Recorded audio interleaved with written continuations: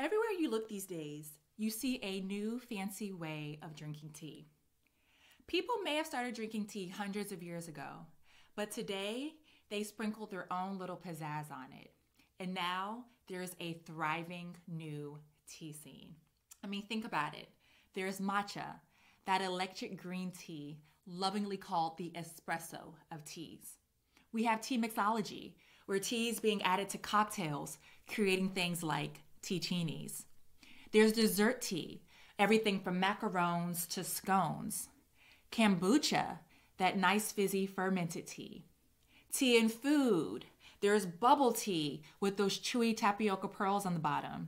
They're not my jam, but you get the point. All of this begs the question though, what exactly is tea and what is it not? Hey uppity people, this is Heather. I'm a student in the art of tea, and my mission is to spread information and inspiration, one cup of tea at a time. In this video, we're about to get real specific on what tea actually is. Although there is a lot of tea products out there, we're going to talk about how you can know if what you're drinking is the real deal. Let's get into it.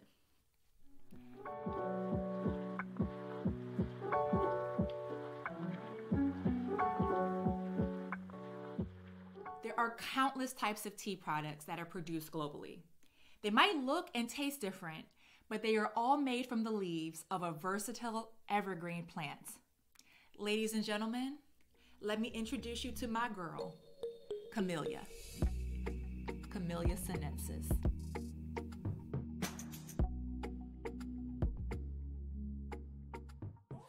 One of the amazing things about this tea plant is its ability to adapt naturally to its environment, which is why tea cultivation is such a nuanced process. Teas taste different depending on the countries, regions, and even gardens that they come from. This refers to the tea's terroir, or the ecosystem in which the tea plant is grown. Y'all, this is why one of the bougiest parts of being a knowledgeable tea lover is knowing the origin of the tea. Now, in order to get teas from the garden to the teapot, there is a nuanced process of producing teas. It's not just plucking the leaves and drying them. It involves a series of steps, each of them equally important, which takes the leaves from the first stage of plucking to the finished product.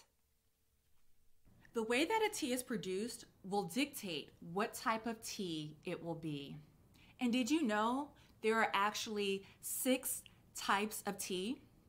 There's white tea, green tea, yellow, oolong, black, and pu'er. But again, remember, all of these teas originate from the Camellia sinensis plant. While tea production is very nuanced, there is a fundamental concept to understand here, and that is the understanding of how tea gets from producers to consumers. Now, I want to recognize here that to this day, there remains huge issues of justice and unfair labor practices for many of the farmers, the growers, the pickers, and the packers of tea. Oftentimes, these individuals pick tea by hand, and often they're women and on the lowest rungs of the economic ladder. Now, fortunately, there are many efforts to remedy these types of practices, because I'm sure you've seen some of those fair trade labels on some tea boxes and whatnot. But honestly, y'all, there's a lot of work that remains in this category. And most of this treatment dates all the way back to tea's colonial past. Let me tell you, if you want to spark a lively conversation with the tea retailer, ask them how they source their teas. But that's for another conversation.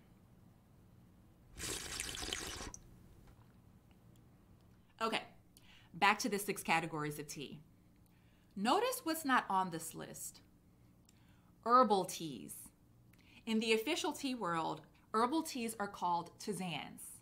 And contrary to popular belief, not all herbal tea beverages can be categorized as tea. Tisanes are often called herbal teas, but they are not made from the Camellia sinensis plant. So they're not really tea in the strictest sense. Tisanes use parts of various other plants, including bark, stems, roots, flowers, seeds, fruit, and the leaves to make infusions. And tisanes include things like red bush tea or rooibos tea from South Africa, yerba mate tea from South America. Tisanes in particular often have wonderful healing characteristics and have been used in traditional Chinese medicine and Indian Ayurvedic medicine for centuries. These wellness blends and mixtures, they help to detox, calm, relax, induce sleep, or treat cold and flu symptoms. Now, here's one other benefit about tisanes. Other than yerba mate, all of these non-teas that people like to call teas are caffeine-free.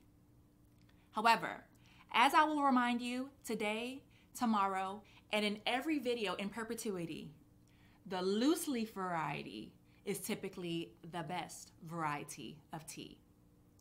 Tea bags are not necessarily bad. They offer convenience and an element of accessibility to those who are just casual tea drinkers. Trust me, y'all, there is enough elitism in the tea world, and that's not what I want to promote here. However, I will say this.